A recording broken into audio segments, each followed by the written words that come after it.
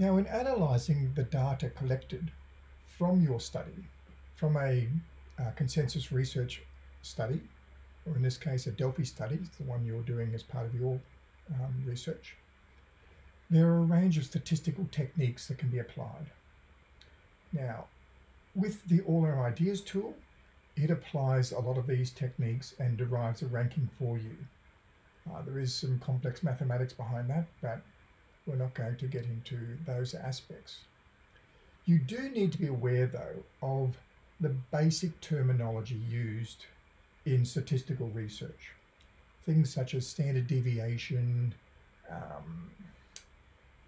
sample variation, medians and means, and interquartile deviations.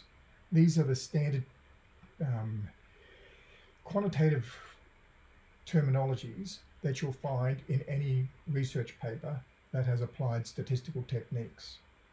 So while you may not end up using statistics yourself in terms of a quantitative study or a qualitative study that utilizes statistical processes, you do need to be aware of this terminology because you're going to come across it a lot in reading research papers. So I provided a link to the Khan Academy's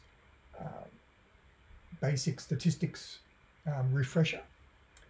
And if you're uncertain of any of those terms, there's some very short videos and little activities that you can use to understand the basics of these concepts. So have a look at those.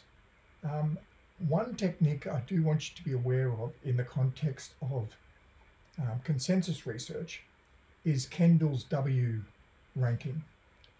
Now, this is a ranking that's achieved between participants. So if you've got 5 participants and they rank a list of possibilities from 1 to 5, you need to then have a measure of working out the consensus of those different rankings. Now, in our case, with All Our Ideas, the system does that for us. But if you just had your participants rank your list of ideas and have that as a ranked list, you would then need to apply a technique such as Kendall's to determine whether or not there has been agreement achieved through that process.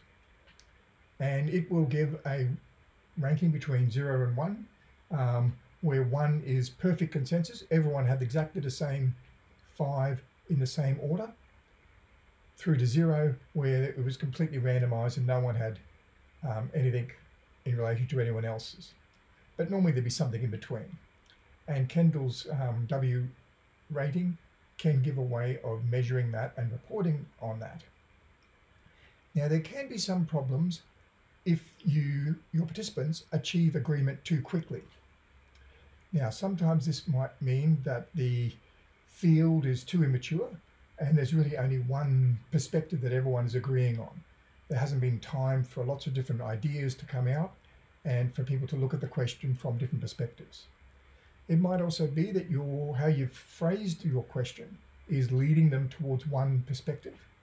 And it also might just be that your participants all have the same viewpoint and you need to either broaden your participant pool or change your participants so that they have a variety of different perspectives and can have some consensus building.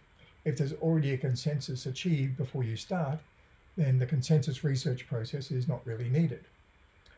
So these are some of the statistical techniques that we're going to be having a look at and discussing in more detail in the tutorial.